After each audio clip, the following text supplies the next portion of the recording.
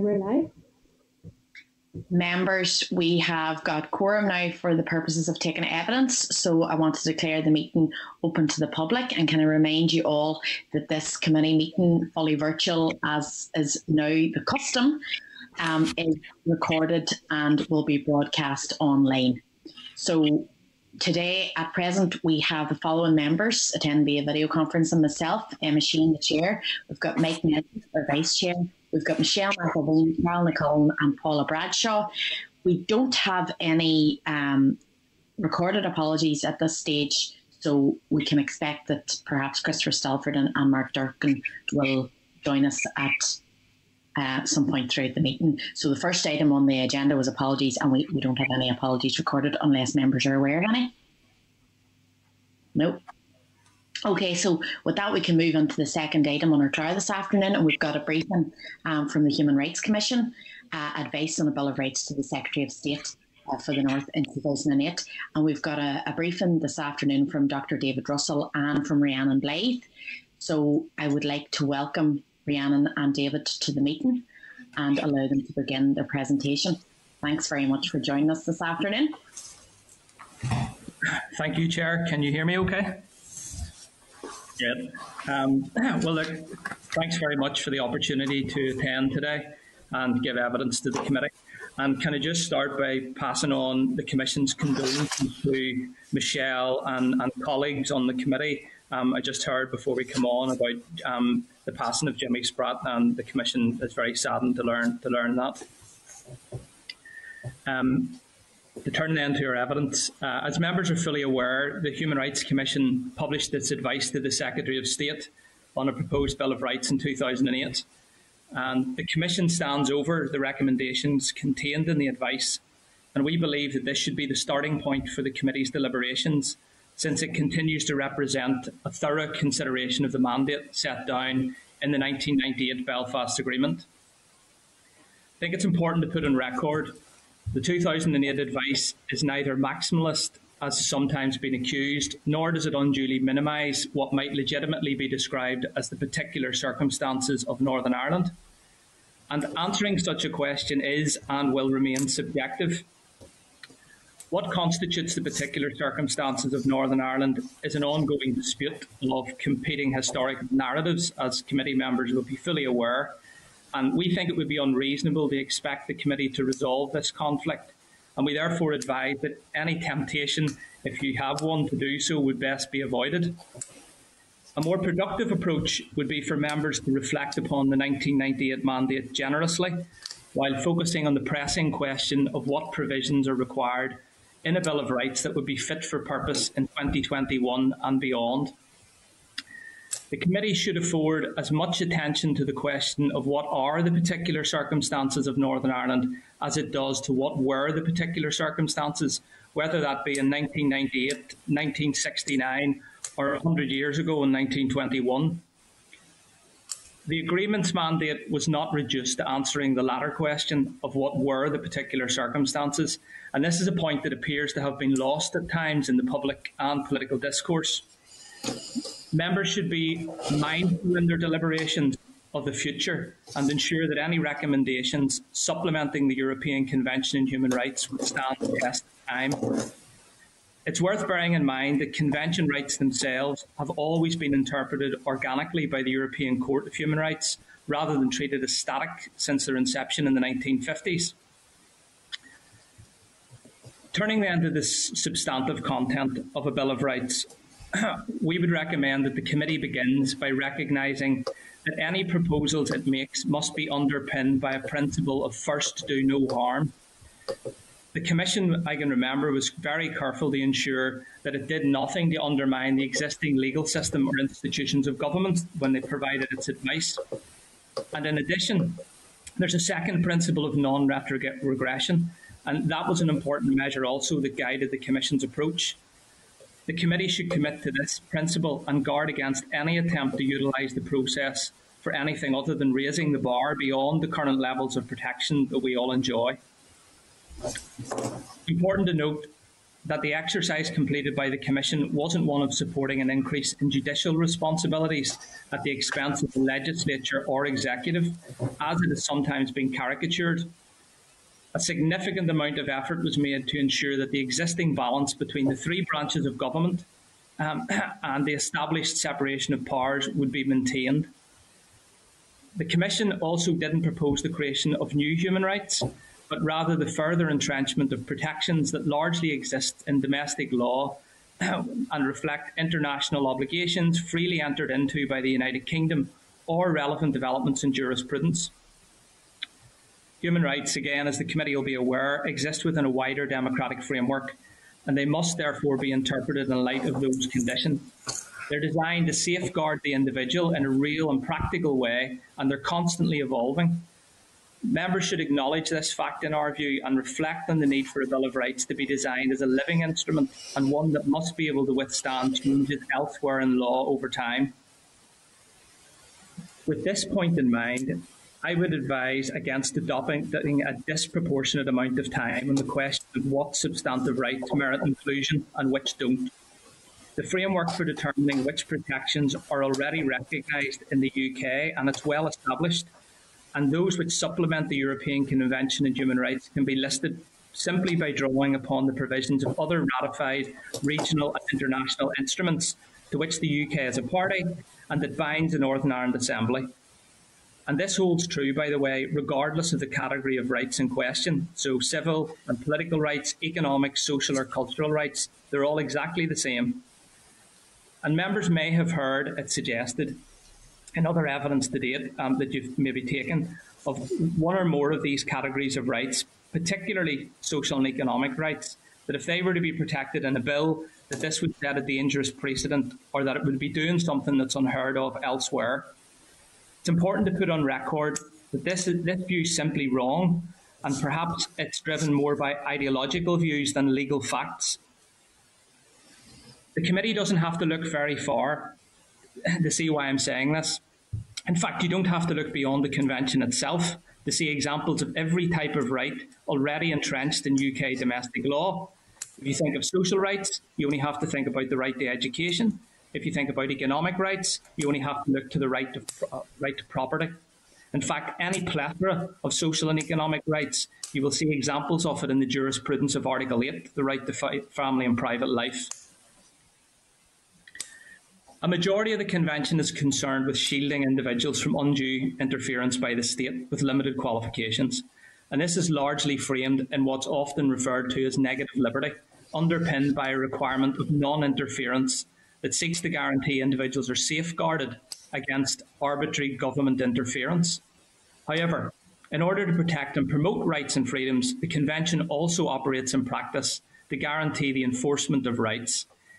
This has been interpreted by the courts to mean that the state is not only required to refrain from actions that would amount to an undue or unjustifiable interference in an individual's exercising of their rights, but also to recognise that there are positive obligations upon the government to take action in order to protect rights in ways that enable claimants to realise them in practice. So a majority of the Commission's 2008 advice supplemented the Convention by recommending a set of positive obligations be further entrenched in law, many of which, as I've said, have already been established in domestic legislation or through jurisprudence. And what we have tried to do for the committee, and members will have the papers in front of them already, is we have tried to set out in our submission detail to assist the committee on how such provisions could be constructed.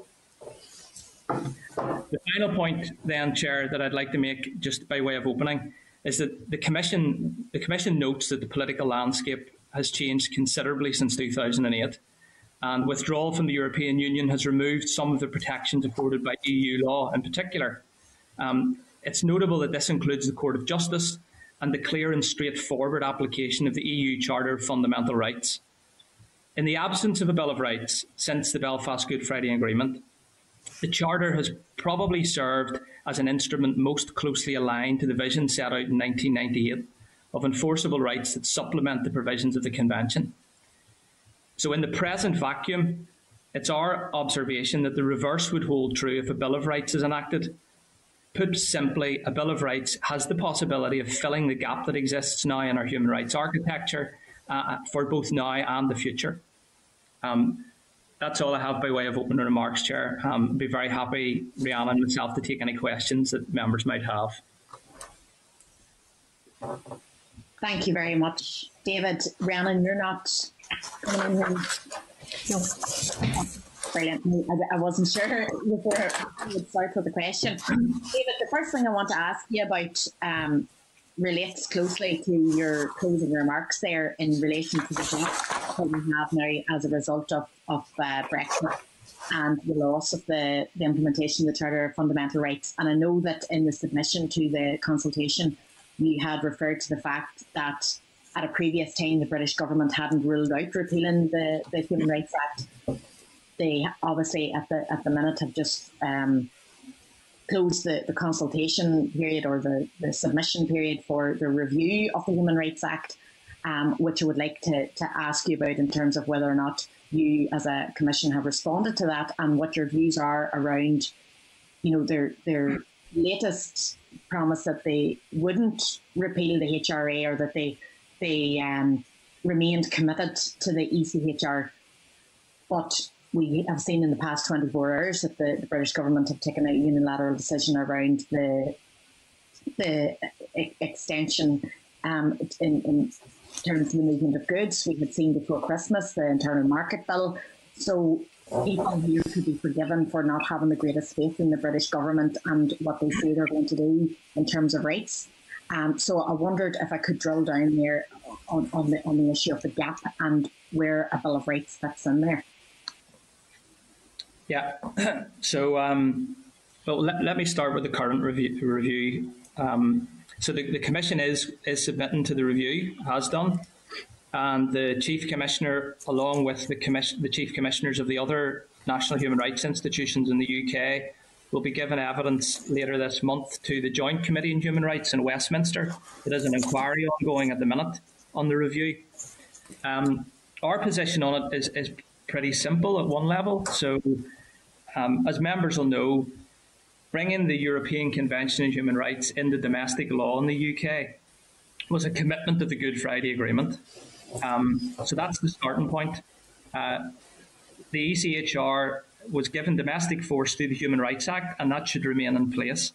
And from the Commission's point of view, that means the enforcement mechanism and the mechanics behind the Human Rights Act.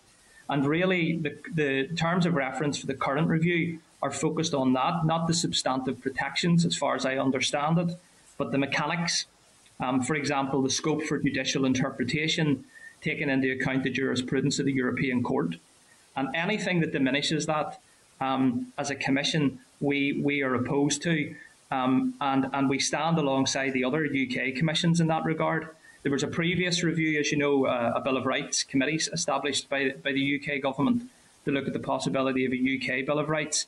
And the Commission's view with regards to the Human Rights Act and the ECHR was really set down then, and we haven't changed our view since.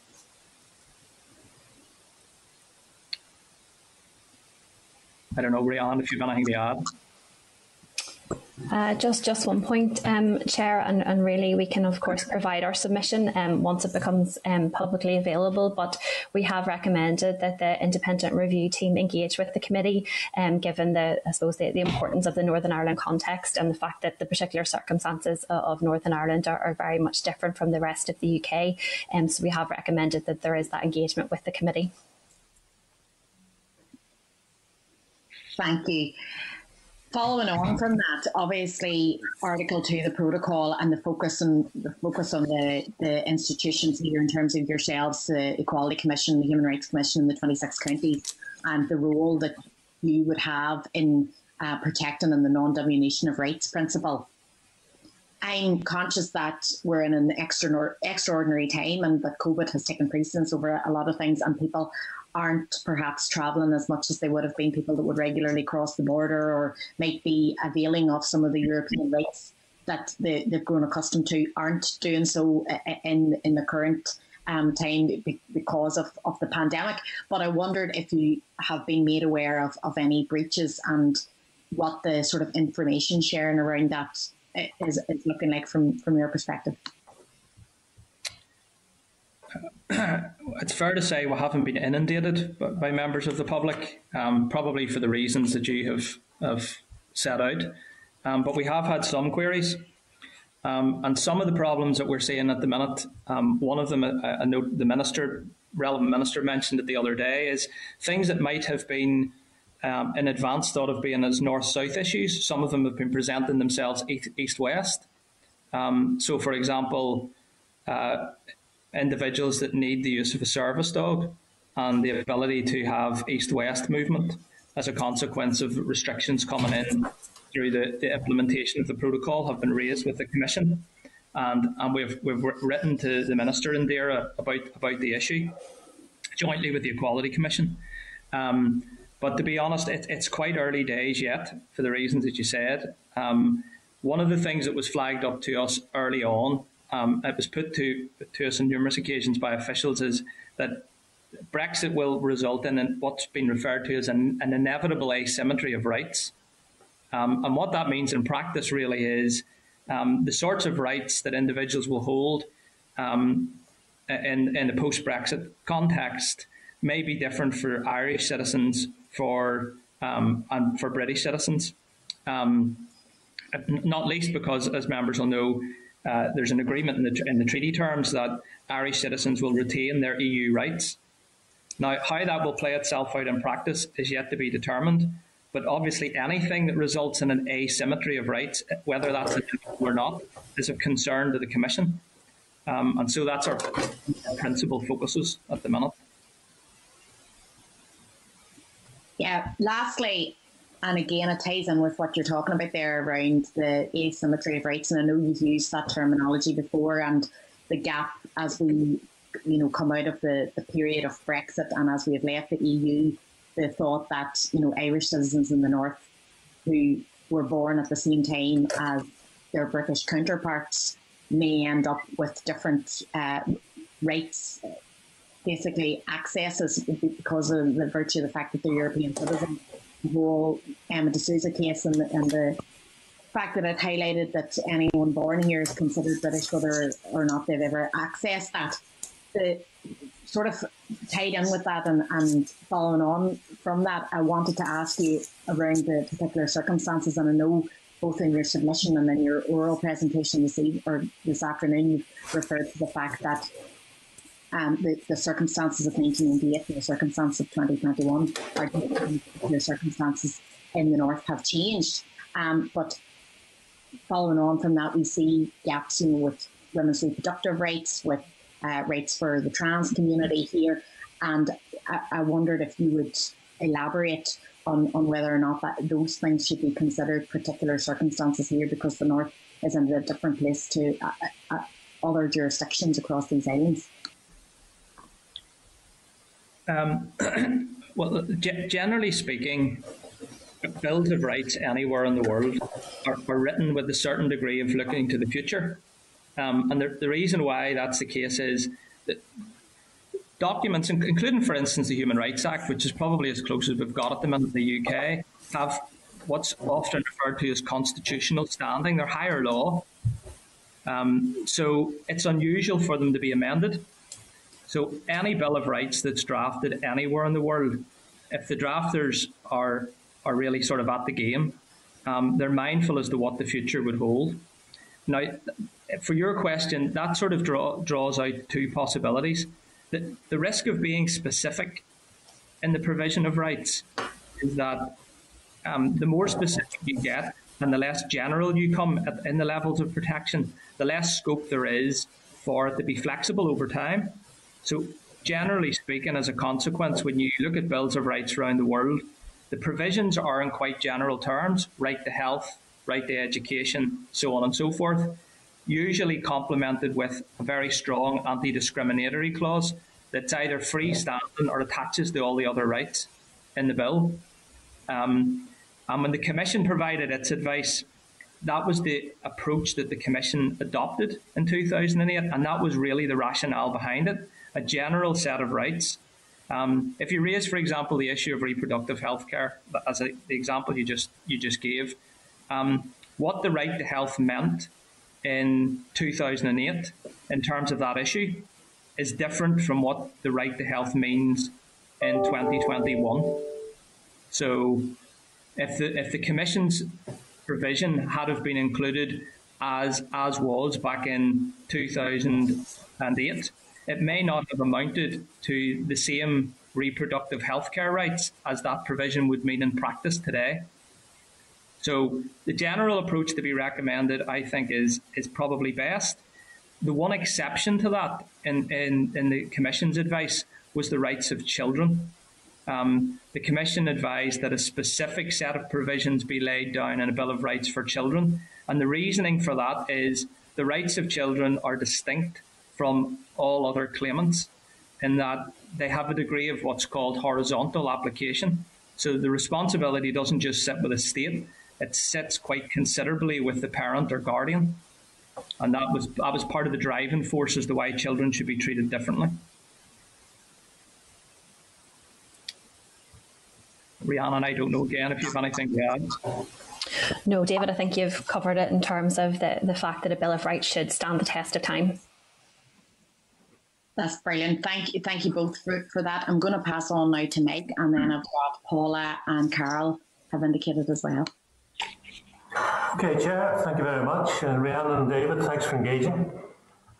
David, you're not the first witness to suggest that the 189 pages of your report published on International Human Rights Day in 2008 is the starting point.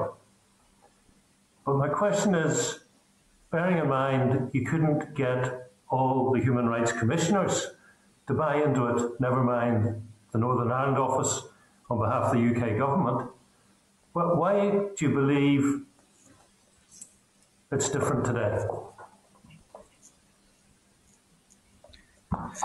Well, the first thing I would say, Mike, about that is, as a committee, you're the first people, as far as I'm aware, to have the detailed scrutiny of the document. So I think you hopefully will be in a position at the end of this to have a much more informed opinion than perhaps the document has been given up until this point. That would be my starting point on it. So, David, are you saying the NIO didn't go through it line by line? Well, I think what I would say, Mike, is they went through it line by line, but I find it quite astounding that having gone through it line by line, a Bill of Rights, the particular circumstances of Northern Ireland were reduced by the Northern Ireland office to 2 provisions.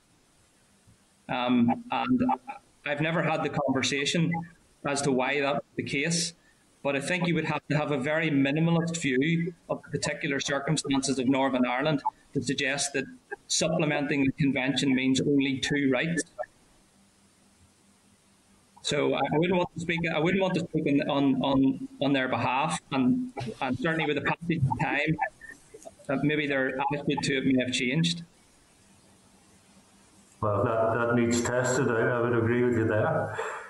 Given the passage of time, had we accepted that document and put it into statute as a Bill of Rights, what impacts do you think it would have had in a practical sense over the last 13 years? Yeah, I think, I mean, to start with where we are immediately, I think the conversation about protections and rights and freedoms in the context of Brexit might have been very different if we had had a Bill of Rights, because people would have had something to reach for in the context of the European Charter and the European Court of Justice. The fact that their jurisdiction has been lost, there would have been something more substantive to frame that around in the local context. Now, I don't know what that would have meant in practice, but certainly the framework would have been different. Other things that have happened over time, I mean, look at some of the cases that the Commission has been involved with. A Bill of Rights might have played those out slightly differently.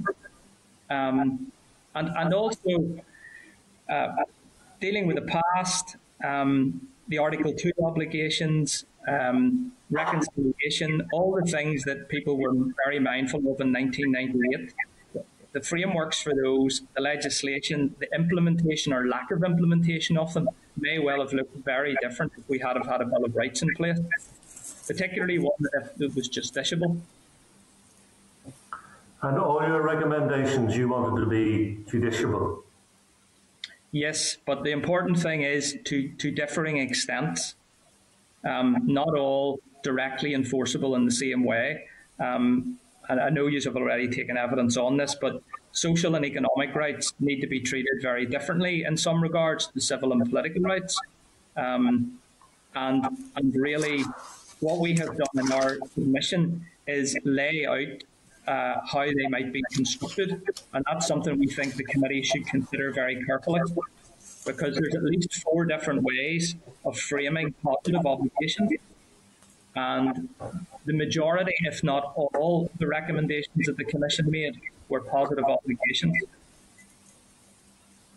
You said something there, David, that makes me think I may have misunderstood an important element of Brexit. It was my understanding that in GB, the ultimate legal authority is the Supreme Court, but in Northern Ireland, it's still the European Court of Justice. No, the Court of Justice has no jurisdiction in the UK as a whole from the moment of Brexit. Okay. The only difference, Mike, to be quite honest, and we'll have to see how this plays out, is under Article 2 of the protocol, the UK government has committed to the non-diminution of the rights protected in the Good Friday Agreement in the relevant section. And they have also committed to dynamic alignment with 6 of the core equality and non-discrimination directives of the European Union going forward. Now, what that will mean in practice, if you want to know what those directives mean in practice going forward, well, ultimately the authority who determines that is the European Court of Justice. So there will have to still be some reading across at times, I would imagine, to the jurisprudence of that court. But the court itself will no longer, doesn't have jurisdiction in Northern Ireland or anywhere in the UK from at the moment, and won't have. Thank you for that clarification. You mentioned the problems in terms of east to west, as you mentioned. You didn't say guide dogs, you said? It was guide dogs I was referring to, yeah. Any service dog. Yeah. And you've written to DAERA. Yeah, we've written to Minister Lyons. I think Minister Poots had initially suggested that the new regime that was due to come in April, he had extended it, as far as I understood, until July. And we wrote welcoming that extension because we have had an individual approach the Commission raising this as a concern, someone who'd been travelling east to west and was concerned that effectively, as far as I understand it, service animals are treated like farm animals. They're going to require enhanced vaccination certificates, and obviously that will impact on people with disabilities' freedom of movement. And that's really the angle that we're coming at. It's not so much an Article 2 issue under the treaty, as a general human rights and equality concern. Yeah, and I'm very sympathetic to the argument. But you're writing to DAERA rather than to DEFRA. This is a matter for the protocol, which is an international treaty. No, what we have done is we've written in the first instance to DAERA because the Minister had extended the grace period until July, and we were writing welcoming that, but highlighting that this was an issue. And the Minister has responded. So we were watching the space basically to see between now and the grace period, will that matter be resolved? And obviously the Secretary of State has just made an announcement extending it further again. So that pushes it back. But if we go beyond grace periods, are we actually talking about a potential situation where if we had a Bill of Rights, the protocol could be incompatible with it? No, the protocol would be compatible with the Bill of Rights because the objective of the protocol in the first instance, from our perspective of the Commission, is to protect the floor of human rights protection and actually increase it going forward. So the bill should be totally compatible with it. If you mean this example in practice, incompatible with the Bill of Rights? Well, that would depend what the committee decides to recommend should be in the Bill of Rights. Yeah, but it is possible there could be an incompatibility. Well, it is. Yes, it's possible, depending on what the content is. That's interesting. Okay, thank you very much. Thank you, Chair. No problem, Mike. I have got Paula, who's indicated next. Good afternoon. Thank you, David, for coming along today, and Rhiannon. It's my question's really about the potential for the incorporation of the international human rights treaties into domestic law. And I'm talking about CEDAW, the UN Convention on the Rights of the Child, etc., that you'd outlined previously during our training session. And I'm just wondering the degree to which that would be an important step forward in terms of our pre-legislative scrutiny role in the Assembly. So that's my first question. Well, incorporation of the treaties is a slightly different thing to the Bill of Rights. I mean, you could take a different tact where you choose to just take the text of the treaties and incorporate them and give them domestic effect. So for many states around the world, there's basically, as committee members know, there's two systems, a dualist legal system or a monist legal system. And in the monist system, like France, when the state party signs the international treaty, effectively it is domestic force.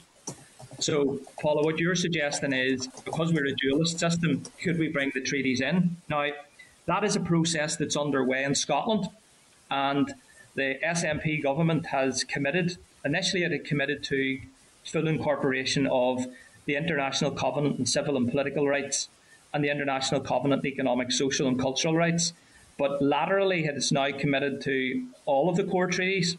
So there's a process underway in Scotland. There has already been a process underway, somewhat completed in Wales, to bring in limited domestic force to the Convention on the Rights of the Child. So it's not without precedent. Our point as the Commission in our evidence was, if you're looking to create rights in a Bill of Rights, as opposed to just bringing the treaties in, the best place to look, and it's what the Commission did, is simply look to the treaties. And there's a couple of reasons why. One, the rights are already formulated and have the lineage of being tested in international law for many, many years. And the courts in the UK are increasingly used to those treaties and look to them in their own case law. And then finally, if you start off with the treaties, you can be absolutely sure that the construction of the rights in question will operate in practice properly. So there's, it's rather than trying to reinvent the wheel, the exercise in a Bill of Rights for the modern era, in our view, shouldn't be one of trying to construct new rights. It's not as if we're taking us back to the 1800s or to the US Declaration of Independence and the Bill of Rights in the USA. The rights already exist, so why make the task more difficult than it needs to be? I think it was actually closer to what you were suggesting as opposed to some sort of very elaborate rule from us. But the second part really is around if we do go for what could be called an expansive Bill of Rights that would incorporate socio-economic and be quite reflective of society and the gaps that are there that are brought to us in evidence from stakeholder groups. To what degree do you think the Secretary of State and the NIO would look favourably upon that if there was widespread support across the Bill of Rights and the Chamber, and how that might have looked quite different in 2008, for example, where they maybe had a different attitude towards the test for particular circumstances? Yeah, I mean, like I say, the discussion around the particular circumstances is completely subjective. I'm sure committee members and I'm sure members of the Human Rights Commission, if you sat everyone around the table, everyone would have a different view on what the particular circumstances are. It's a bit of a red herring in my way, because certainly in terms of when the Commission gave its advice, what else would you expect from a Human Rights Commission other than it to take a relatively liberal approach in terms of interpreting the particular circumstances? That is, after all, what we're tasked with doing. Maximising rights protections for people in Northern Ireland. And that's the task that we did. So whether, for example, you can argue that health is a particular circumstance because of the impacts that the conflict had on people's health and their access to healthcare. I mean, for some people, that's legitimate, and for others, it isn't. So I think it's a futile exercise. The experience of the Commission would suggest that it's a futile exercise to try and engage in that. And rather than thinking of maximalist, the point I was making in my open remarks is there's nothing in the mandate of 1998 that says that it was the particular circumstances in 1998. It simply says the particular circumstances. So surely it is far better for the committee to consider what would a Bill of Rights be that would be fit for purpose today in 2021, properly reflecting back on the history of and the lessons from the past. But more importantly, what would a Bill of Rights look like if it's going to be fit for purpose for the future and for future generations? Because it must stand the test of time. All good Bills of Rights around the world have stood the test of time, and they're very rarely subject to amendments. The US Bill of Rights is amended. It's a big, big deal. People turn to the amendments and cite them. They're significant constitutional moments. And that's exactly the same for here. With regards to the view of the UK government, let me say a couple of things. First of all, we're really talking about social and economic rights here. There's not much dispute over civil and political, but social and economic rights are well grounded in UK domestic law. Most people can take social and economic rights claims now through Article 8 of the Convention. And as I said in my opening remarks, there's already examples in the Convention itself of social and economic rights. The right to education is guaranteed under the Convention. It's set down in the Convention and what it means in practice, as is the right to property.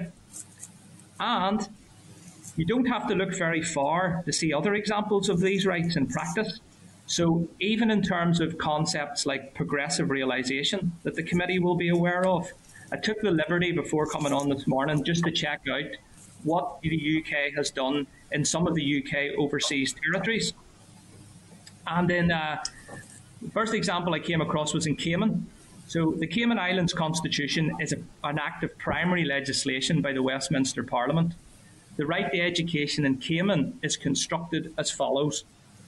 Government shall seek reasonably to achieve the progressive realisation within available resources of providing every child with primary and secondary education which shall be subject to a section of the Constitution and be free. So even progressive realisation is already established in primary Westminster legislation for parts of the UK sovereign territory. And it wouldn't be without precedent. And interestingly, even more progressive in rights terms, the protection of the environment is also set down in some of the constitutional provisions of the UK overseas territories.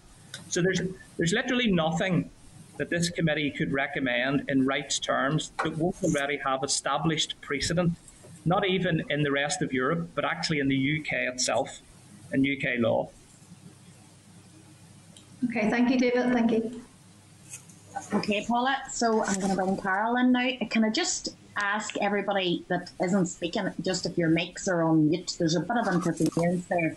So just if you're not talking, just have your mic on mute. I know that it's right beside the leave call button, so it's very easy to make that mistake. Carol, wheel away. Thank you, David. Thanks, Rhiannon. So some of the questions I was going to ask have already been raised, but the concern I have is so even some of the ECHR stuff, for example, the social and economic rights are already there. It's the implementation of those rights is where the deficits are, and that's the problem. And even some of the contributors earlier on, some of the different witnesses were almost arguing without actually saying it against social and economic rights because they said, this is going to be, all things to all people and it'll end up meaning nothing. And my question's always in my head, if I didn't already say it, was, well, what rights are you going to give some and what rights are you going to deny the others? So it's that. But my real concern is it's around the Charter, around the EU justice and the Charter. and the avoidance of any diminution of power. So obviously the 2008 position, without even getting into the review of the Human Rights Act, the 2008 position by the Commission would still stand, even with Brexit, even with that unforeseen circumstance.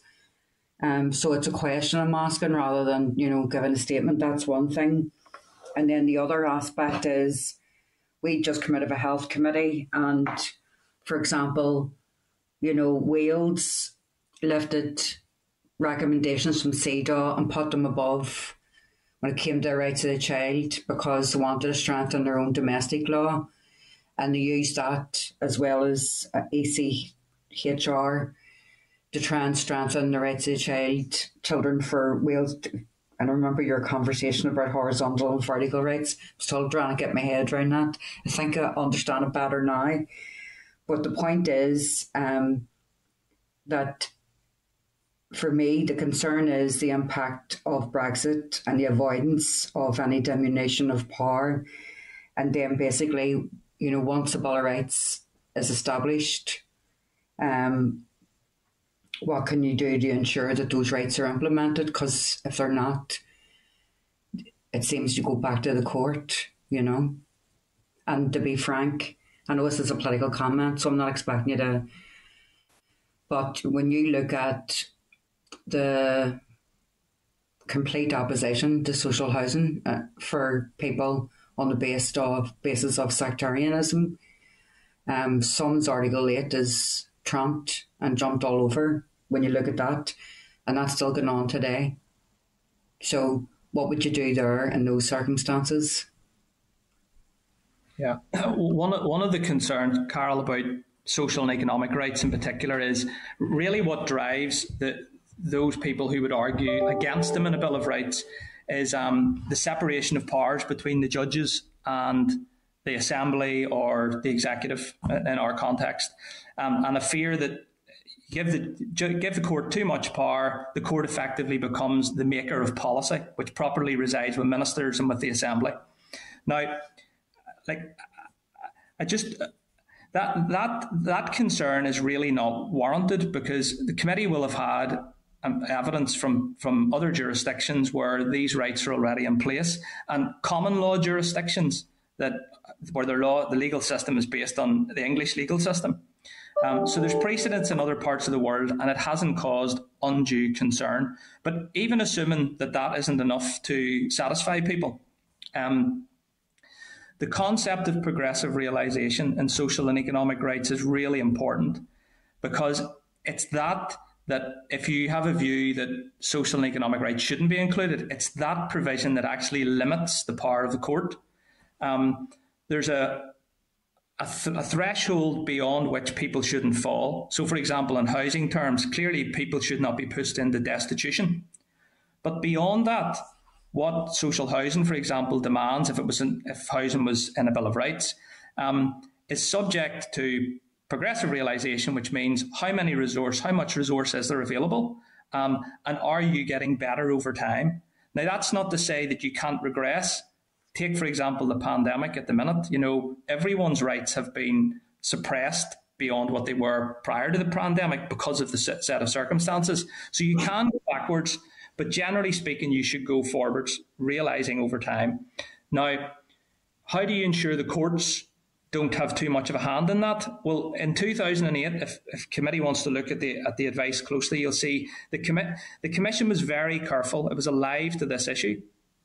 And what we recommended was, in terms of progressive realisation, for those rights, the departments with responsibility for realising them, so take health or education or housing, there should be a responsibility on them to report on an annual basis to the Assembly and to be held accountable for progressive realisation so that it can be scrutinised properly by the legislative body rather than by the courts, and that members can determine whether or not what is actually happening with all the information of the finances and the policy choices in front of them as to whether the executive is moving forward towards the realisation of the rights rather than keeping it static if it was unjustifiably static or going backwards.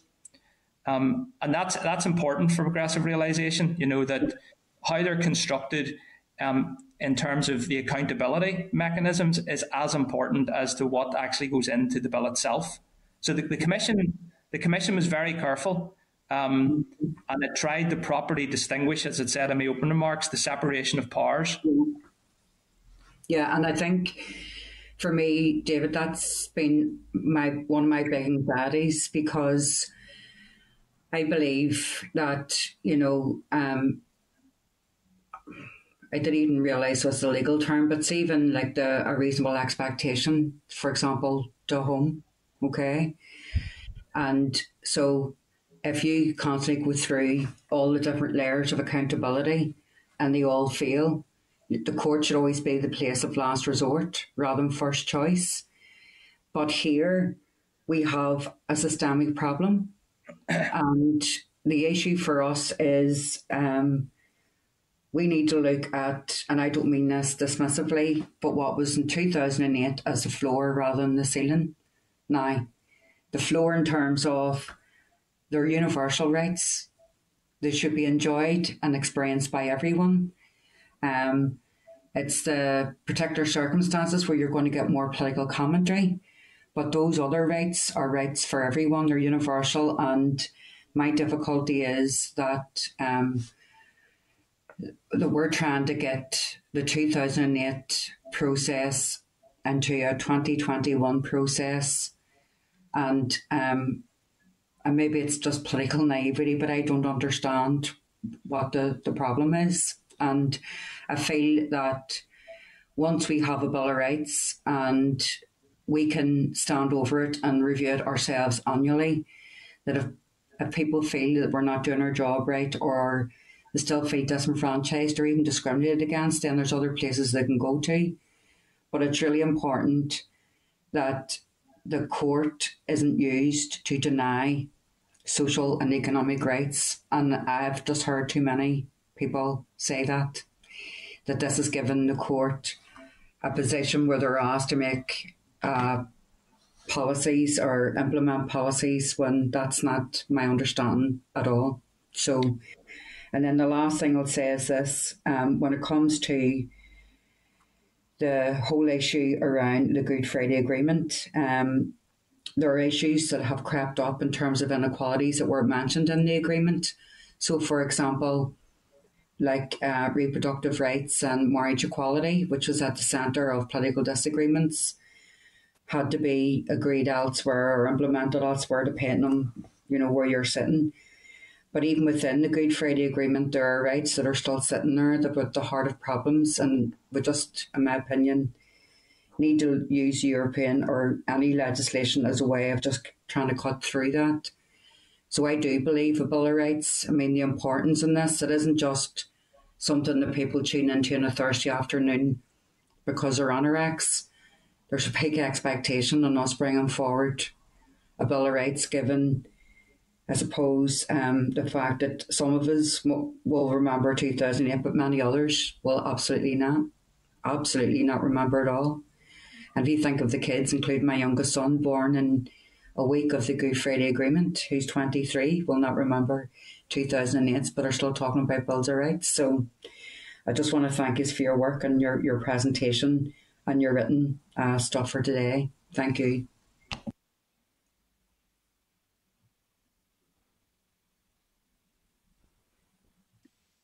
Okay, David or Rhiannon, if you don't have comments to that. Rhiannon, I think you do. Yeah, please, Chair, just one comment, and really just to kind of build upon Cara's comments there. And I appreciate the importance of implementation and the fact that things shouldn't always be left to the courts to resolve. It is almost a matter of last resort to go down the judicial route. But the Commission, its 2008 advice also suggested the creation of another enforcement mechanism through a scrutiny committee in the Assembly. So we're the only jurisdiction in the UK not to have a specialist committee looking at human rights, so an equivalent to the Joint Committee on Human Rights. And such a committee could have a place alongside a Bill of Rights to ensure that the Assembly had additional powers in terms of scrutiny. on human rights issues arising under, I suppose, implementation of a Bill of Rights, meaning that things wouldn't always have to go to the courts. So an additional role for the Assembly there as well. That's great, Rhiannon, thank you. And just, I don't have any other members syndicating, but just when we have you here at the committee, I think in light of the sort of social media and news coverage in the past week of the list or the blacklist from the holiday camp, and I know it's in a different jurisdiction in England, but I think it's important that we acknowledge and condemn the anti-traveller racism which was espoused in that list from that particular firm, and acknowledge that in terms of a Bill of Rights as an accountability measure and as something to focus people's minds on what's right and what's wrong and treating human beings with dignity, the idea that sort of blatant racism can be publicly espoused and people fear no comeback from it is wrong in this day and age, and it's important that we call that out when we see it. So that I just wanted to make that comment. I meant to do it at the start of the meeting, but thank you very much for joining us this afternoon, and unless you have anything else to add, we can let you get on with your day, and thanks for your contribution to the committee. Nothing else to add, Chair. Thank you. And we're here for anything else that the committee wants. We're at your disposal. Brilliant. Thanks very much, David, Ben, and thank you. Committee, we can now move on to our next presentation. So we'll let broadcasting move David and Rhiannon out. And our next item on the agenda today, number 3, is a briefing from Danielle Roberts, who is a Policy Development Officer of HERE, who are a lesbian and bisexual organisation based here in the north. So Danielle, thank you very much for joining us this afternoon. I want to welcome you to the committee and allow you to begin your briefing whenever it's comfortable. Thank you very much, Chair. Just check you can hear me okay. Yeah, there's a bit of feedback interference. It's not the best, but we can hear you. Okay. Is it coming from me, do you think, the feedback? You know, you're okay. It's just a wee bit blurry, but if all members can mute, I'm going to mute that. It might be me affecting you. Okay. Thanks very much, Chair, and I'll get started then. So, HERE and I advocate for and support lesbian and bisexual women and their families, and we work to improve the lives of lesbian and bisexual women across Northern Ireland. We're the only women-focused organisation within the LGBT sector here, and jointly with Cara Friend, we run a gender violence project supporting LGBT plus women who have experienced or who are at risk of sexual and domestic violence. And we also run a project empowering children of LGBT plus parents. We are members of the Women's Policy Group and of the Human Rights Consortium. And so as members, we have supported calls for a Bill of Rights in the Feminist Recovery Plan, the Women's Manifesto, and the Make Our Future Fair campaign. The Bill of Rights was a key element of the Belfast Good Friday Agreement, which 23 years on hasn't been delivered. The incorporation into the agreement of the European Convention of Human Rights is an essential element of the peace process, and this is recognised by the inclusion of the issue in the New Decades New Approach Agreement and the work of this committee. The agreement outlines that the institutions of the Assembly will have safeguards to ensure that all sections of the community can participate and work together successfully in the operation of these institutions, and that all sections of the community are protected. So often when we talk about communities, we use it as a shorthand for the ethno-national communities, but we have to remember that our society is made up of so much more, including the LGBTQ community, ethnic minority and racialised communities, and more. Any Bill of Rights must follow the commitment in the agreement to serve all sections of the community. I was 12 when the agreement came in, and I was doing my politics A level when school was suspended in 2002. I've seen debates and claims that human rights belong to one side, that they aren't for people from my background. This is genuinely untrue. Human rights are for everyone, and any Bill of Rights must have universality. The agreement allows for rights supplementary to those in the European Convention on Human Rights included in the Bill of Rights. Our position is that the Bill of Rights should incorporate international obligations, including on social and economic rights. These are detailed in our written response and include treaties such as CEDAW.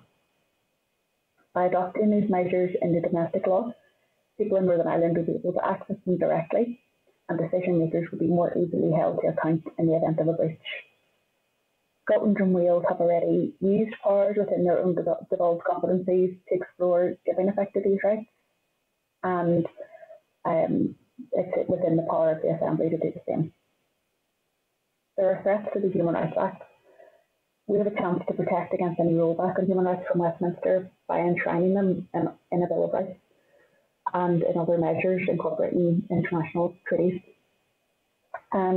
Additionally, a Bill of Rights would be harder for any minister or party to change, which would provide a level of security in these uncertain times and could help protect against the divergence of rights on either side of the Irish border now that we're after Brexit. Human rights aren't an ethereal or theoretical thing. Every day we rely on human rights in relation to healthcare, adequate standards of living, and housing protection. However, none of these are currently protected as human rights in Northern Ireland. By including these as protected human rights in a Bill of Rights, the government would become accountable for ensuring they're upheld, facilitating the creation of mechanisms and institutions which can be relied upon to advance these rights. A Bill of Rights would also provide clarity for rights holders. We have a patchwork of equality legislation which isn't easily accessible to the layperson. A Bill of Rights should be formed in accessible language with a public awareness campaign to ensure that everyone knows their rights and responsibilities and how to take action if they're breached.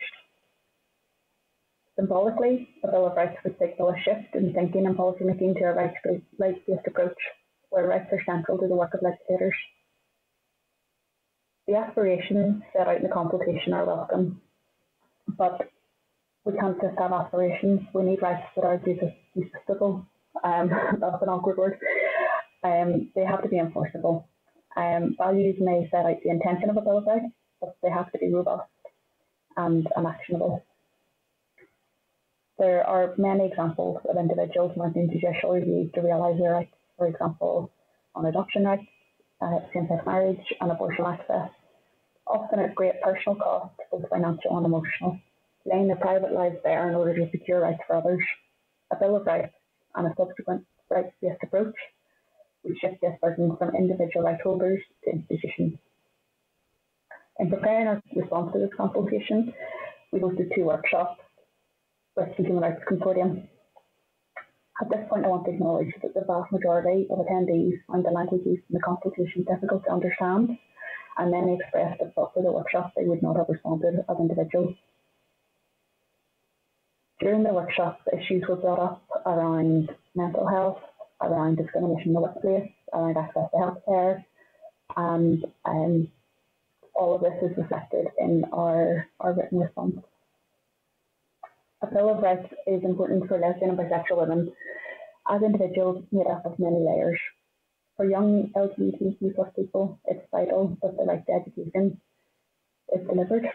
The Department of Education's own research demonstrates that over 2/3 of LGBTQ plus young people do not find school a welcoming environment, and 45% felt unsafe at school. On the right to family life and privacy and to security, lesbian and bisexual women are more likely to experience a pregnancy as a result of a sexual crime or as an adolescent. They should be able to access an abortion should they choose to, following the CL recommendations, which are now implemented in the ESAF Act. However, services are yet to be commissioned.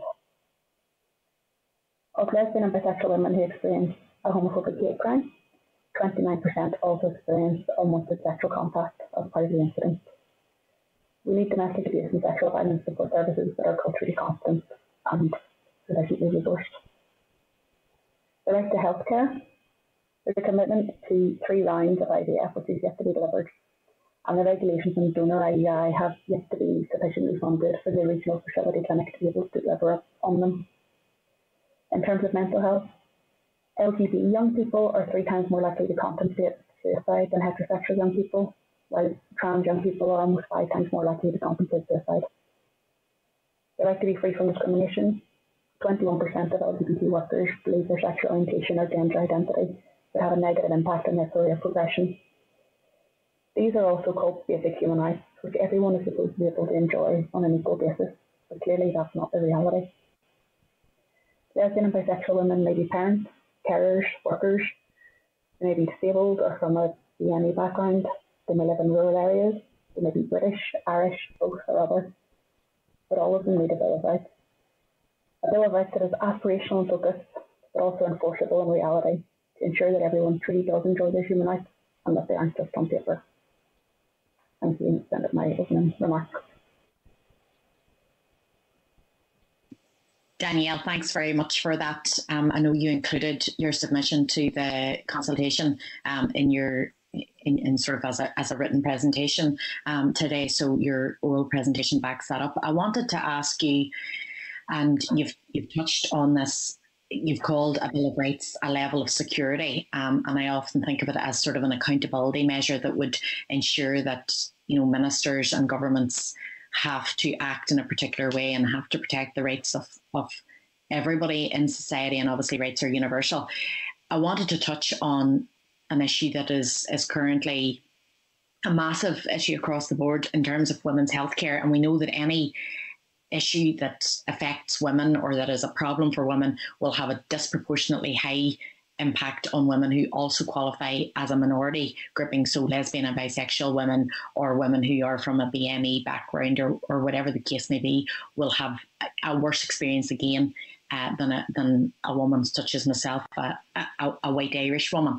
But I wondered if you could touch on the issue around the fertility treatments. I know women's healthcare. I've spoken before about reproductive rights and the problem that's there because of political decision making, but the fact that lesbian, bisexual women are expected to self-fund before they're entitled to these treatments. So there's a go slow at the minute for everyone, but the women that you're working with are going to be worse impacted again. Yes, so donor IUI regulations came in around a year and a half ago. So that's where donor sperm is used for intrauterine insemination. And the regional fertility clinic just wasn't given the resources to be able to implement those regulations. They would allow access to women who are single, who are in a heterosexual relationship, or who are in a same-sex relationship. So it opened up funded access to lots of people, which was really good news. But unfortunately, it hasn't really been covered. Currently, in terms of IVF, you're supposed to illustrate that you've been trying to conceive unsuccessfully for at least a year. Two women could try to get pregnant forever, and it wouldn't happen. That's just not how bodies work. So, in some instances, to prove that they are eligible for funded IVF treatment, then women need to go through a series of self-funded IVF treatments to demonstrate that to meet that requirement that's in the regulation. Women can also access funded IVF treatment if they have a diagnosed fertility issue like PCOS. So that's for women regardless of sexual orientation. So the need to demonstrate that you've been trying unsuccessfully to conceive for a year means that people either spend a lot of money on private treatment or they take behaviour which is risky for their own health. For example, trying to self-inseminate, using sperm that's been donated by a friend or relative or stranger, which comes with a massive legal risk in terms of parental responsibility, as well as a risk to their health because it won't have gone through the same screening as if it was through a registered clinic. So women are opening themselves up to legal risk and health risk or great financial cost in many cases before they're able to access funded IVF. And then on top of that, there's then the waiting list and the barriers that everybody trying to seek assisted conception is facing at the minute, particularly with the pandemic restricting services. Yeah, so from what you're saying there, and you've outlined the particular problems that lesbian and bisexual women face, it's the enforceability of these rights. So something can be there in theory, but then actually being able to access it on the ground is the is where the problem arises. It's enforcing the rights, but it's also then beyond just having the rights, then there's the regulations and the actual process. So that is down to the healthcare providers rather than government to make those regulations. So yeah, it's a mixture of it not being explicitly stated in the commitment to 3 funded IVF cycles. Then the regulations don't have to implement access for lesbian and bisexual women in particular. So yeah, it's a mixture, but enforceability is something throughout a Bill of Rights that there needs to be. There's no point having a right on paper if you can't actually do anything about it. So that's something we've seen a lot with the recent regulations on abortion access. We have supposedly had decriminalisation and new regulations for over a year, and decriminalisation for even more than that, and yet we still don't have commissioned services. So a right on paper doesn't necessarily mean that you have to access that right. And considering lesbian and bisexual women in particular, we have made a written submission on the abortion regulations, so there's more detail in that if it's needed, but far more likely to be pregnant as a result of a sexual crime or as an adolescent. So the people who are particularly talked about in the CEDAW recommendation as needing access. Big time. I'll pass now to the Vice Chair, to Mike. Thanks, Danielle. Thank you.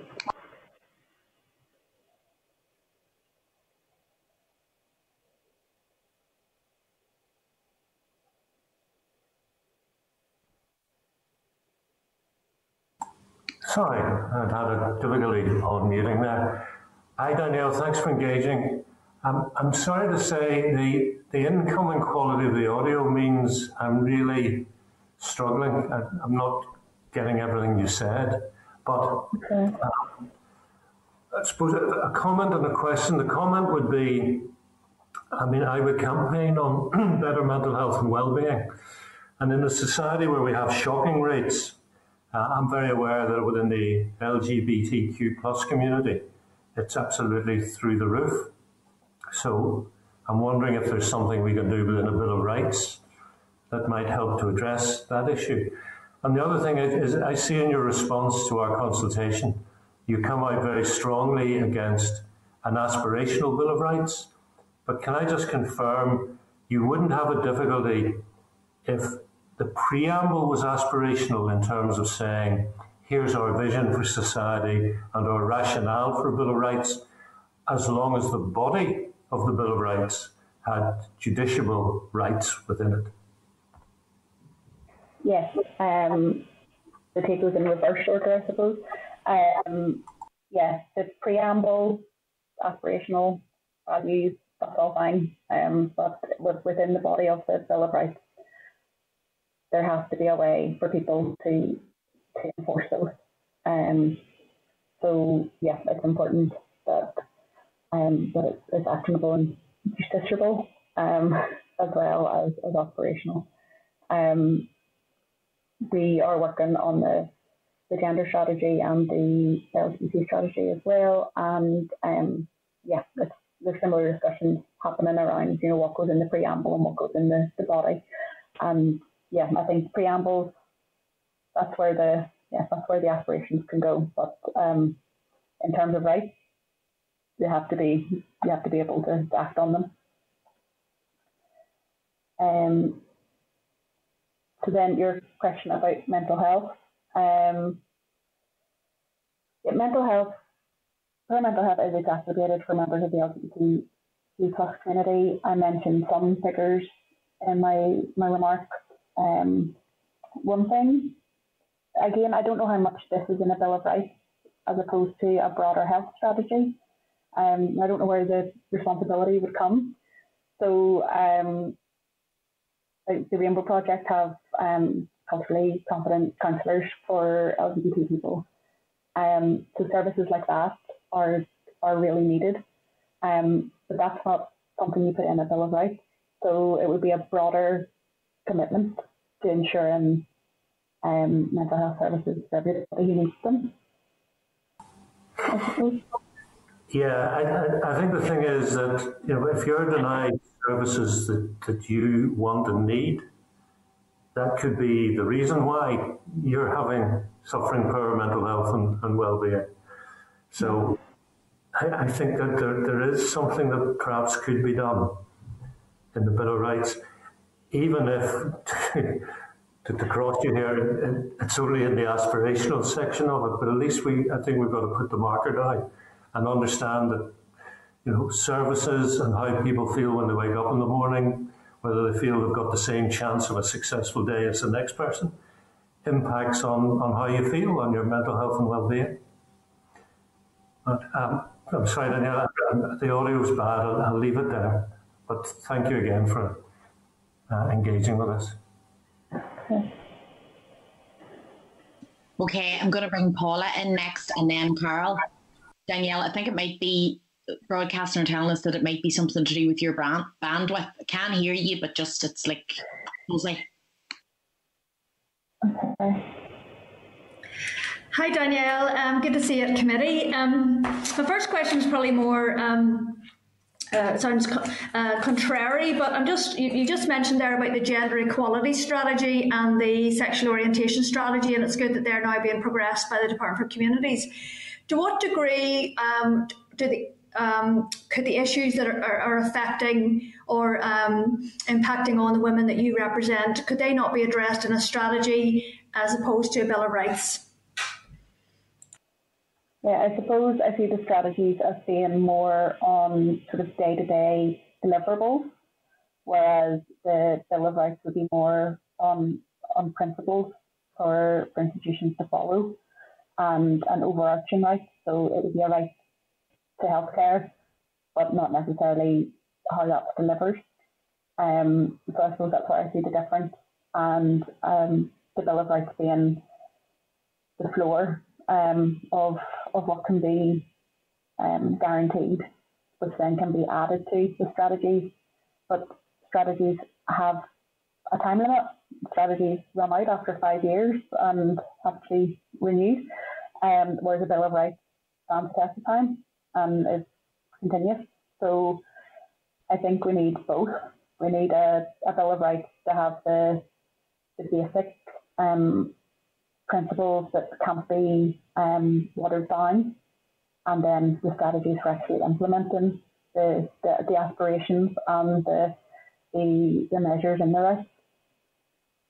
Okay, thank you. I met with representatives from here and I probably about 6 months ago. We were talking about sort of the impact on the family from lockdown and funding and stuff.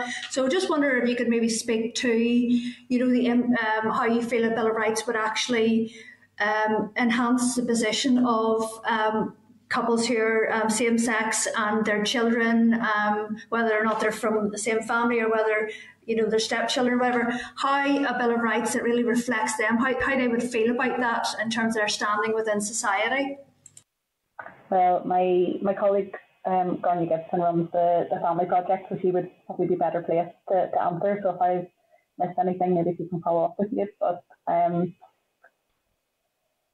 one of the probably different issues that our families experience is whenever their children go to school or go to youth clubs or whatever situations outside the home, then it becomes apparent that their family is different in some way, and sometimes they experience homophobia not because of their sexual orientation or gender identity, but because of their parents. And that's something that our Children's Empowerment Project is looking at. So ensuring that any discrimination measures or any rights to be free from discrimination and rights to access education include all Section 75 characteristics, and that action is taken on homophobic bullying, and it's not up to the ethos of individual schools, but is enshrined that nobody should experience discrimination in whatever form because of a characteristic that they or someone closely related to them have. No, I appreciate that. I think I raise it because, as you say, it's a lot of the children really can be, as we find with all our sort of Bill of Rights evidence sessions, that the children really don't have a voice in this. And I suppose what we would be wanting to do in the Bill of Rights is actually give them the platform for them to, call for a lack of a stopping of discrimination. So thank you for that.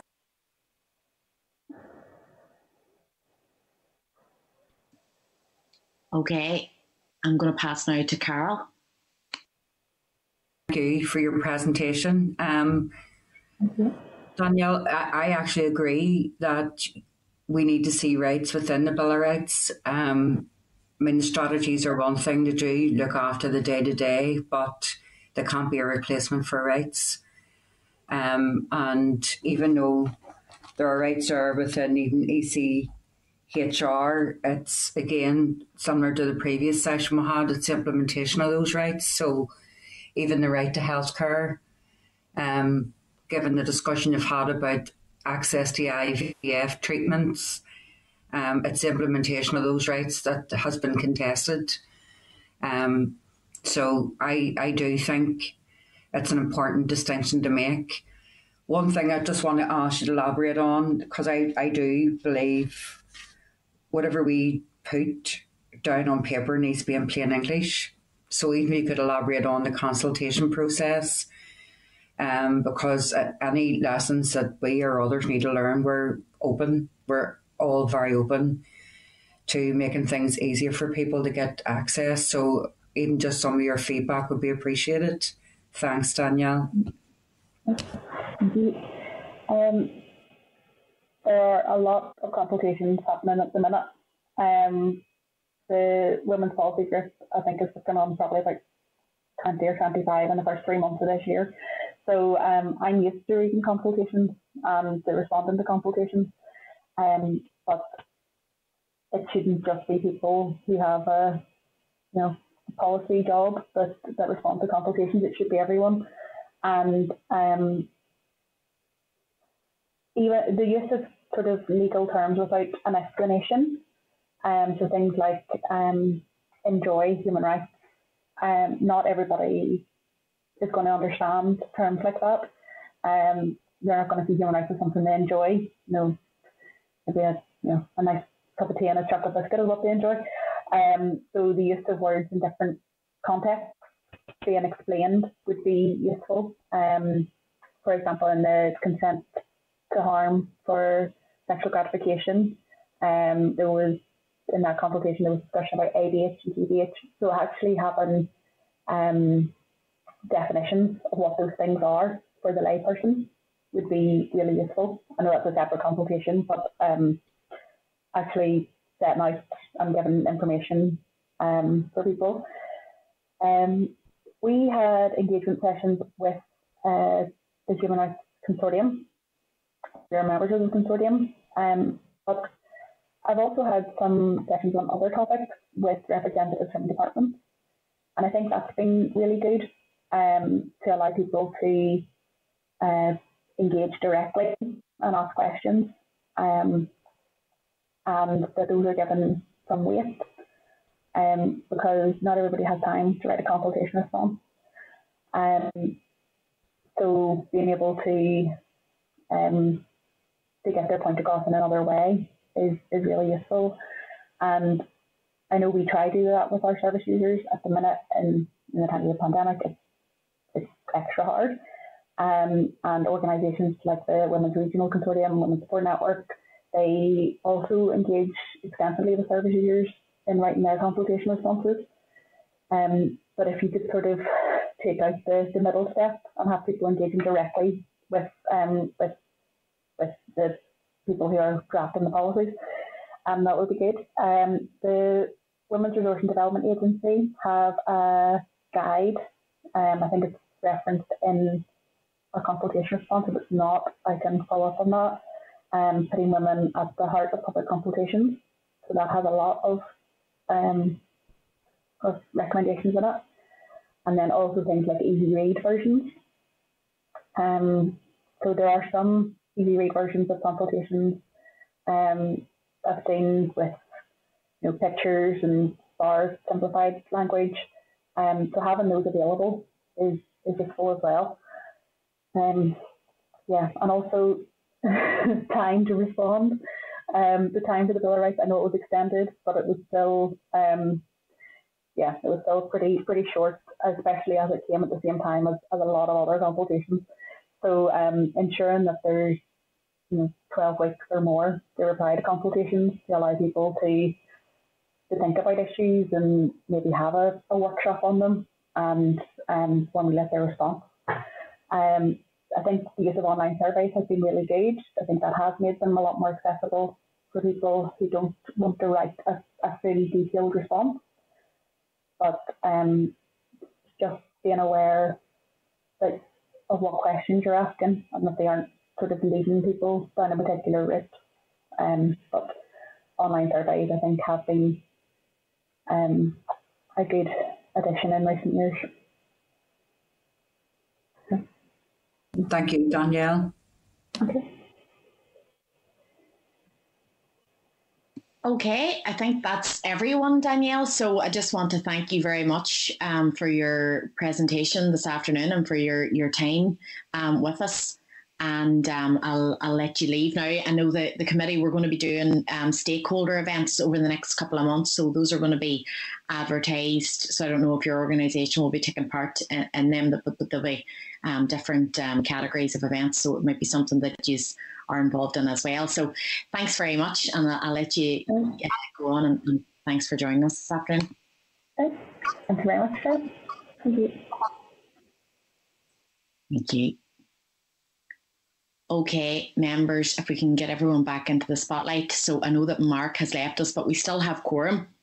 So the next item on our agenda is just chairperson's business. And it was just, we had decided as a committee that we would finish taking evidence at the end of April, and from that point on we would begin reporting. So last week or the week before, we had a letter from ICTU asking to present to the committee, and we've managed to slot them in. I think it's on the 18th of March, but I had just been speaking to the clerk and I thought it might be a good idea that we would rescind that decision to finish taking evidence at the end of April, to open it for one more week for the 6th of May, to allow for any other groups that contact us to be able to give evidence, and that's just like the final day. So we can't make that decision today. The clerk has advised me that there's a formality within the committee that even if members agree that today, we have to take it back next week and formally agree it, that this is just notice this week. But I just wanted to open that to the floor to see if the members had views. It's a good idea. Sure. Yeah. Okay, Yeah, happy with that. Right, that's brilliant. So everyone's happy with that. So we have to bring it. It'll be on the agenda for next week's meeting so that we formally agree it. And it's just to allow us space that if other people want to present that they can. So moving quickly on, then number 5, we have the draft minutes from our last meeting, the 25th of February, and you'll find them at page 234 of the pack. If members are content with the minutes. Yep. Great. Brilliant. So number 6, matters arising. We don't have any matters arising this week. Agenda item 7 is correspondence. You'll find the correspondence memo at page 239 of the pack. And as previously mentioned, we have correspondence this week from the Irish Congress of Trade Unions, who are asking to give evidence to the committee. So if everyone's agreed, we can welcome them on the 18th of March, as they've mentioned. Agreed. Yeah, brilliant. So then we've got the forward work programme from page 242 of the pack, and you'll see there we have quite a packed agenda for the rest of the next 2 months before we move on to the reporting. So if everyone's content to agree that. Chair, just in relation to that, on the 21st, 22nd of June, it says there'd be a potential committee motion for plenary debate. On what basis would we be having a debate at that stage? Yes. That would be around the report. Never did it. Although the report won't have been concluded by that stage, will it? depending on how you get on. What's your number there? That might be a wee bit ambitious, but I suppose at this stage, feel free to jump in, but at this stage, we're just on a rolling basis, so if it needs to be amended, we're not tied, I don't think, to any of these dates, but the hope is that we get that couple of months to report and that we are ready to take it to the Assembly at that stage before recess.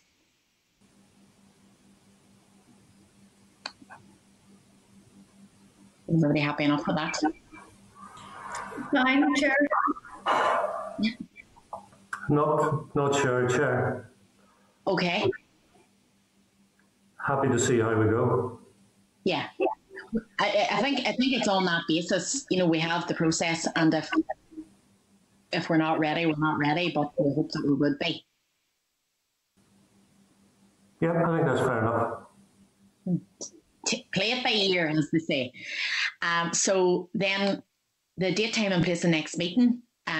Next meeting will be Thursday the 11th of March, same time, same place. And I now want to ask members if you can stay on the call just for an informal session, just to discuss the logistics around our forthcoming stakeholder events. So I'm going to ask broadcasting to close the meeting to the public and bring all the members in the spotlight for just a very short informal session. All right. This